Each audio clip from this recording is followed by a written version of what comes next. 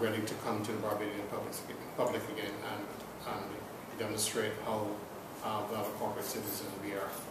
So that will be coming up sometime soon. But we first have to get over independence and Christmas, and then get over all the things that we're supporting right up until February, until the end of January. We have our Christmas promotion to start and those things. So it's going to be a very busy week for the team right up until the end of January. So we get over those hurdles first, and then we start looking at February 2030.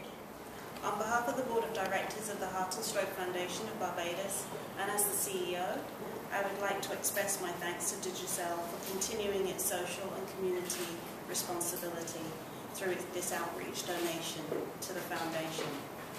As one of the many charities on island, we know that the business houses are frequently asked for donations for worthy causes. And having been established for 26 years, some 26 years ago, we've been around the circuit a few times.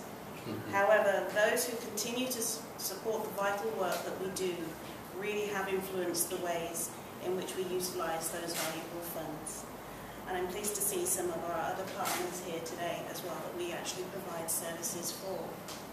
We recognise that we need to engage the masses and not just the chosen few.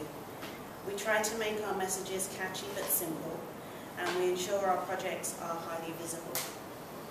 Why is this required, you may ask? Well, the facts speak for themselves. 2 strokes occur every 3 days in Barbados, and we're seeing younger men and women having those. Sudden cardiac death occurs more frequently than we think.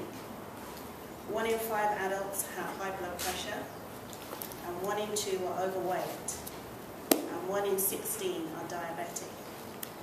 So therefore, we have set up strategic projects to target those specific groups. That is why in early 2013 we'll be focusing on our menfolk at the day at the races on the 26th of January.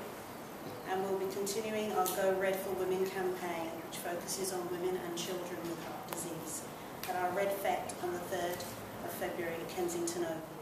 And it was a time, and I would say it was one of the easiest times that we got funding for a project, because I took a lupus awareness project to Digicel. It was divided down components, and I expected them to take just one. They took almost all.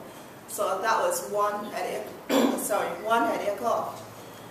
And my point of that is to say that Hope Foundation was not set up really to raise funds.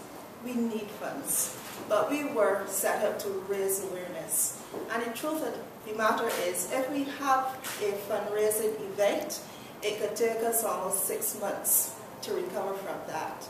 So it is always, we are always very grateful rather, when an organization would choose Hope Foundation to be a charity to benefit in these kind of ways, and particularly to Digicel, who would not wait until it is an occasion, but on an ongoing basis would be supportive of Hope.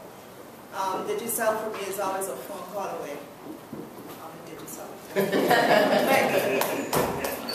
I also want to add one thing that Shelley might encourage you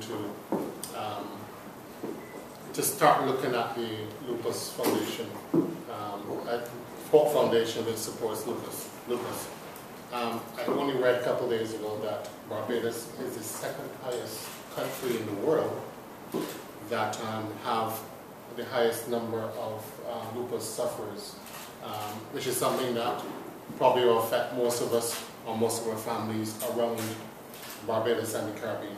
So we want you to encourage to give to lupus, give in a good way, come out and support events. For those people who are suffering lupus, you can contact Hope Foundation.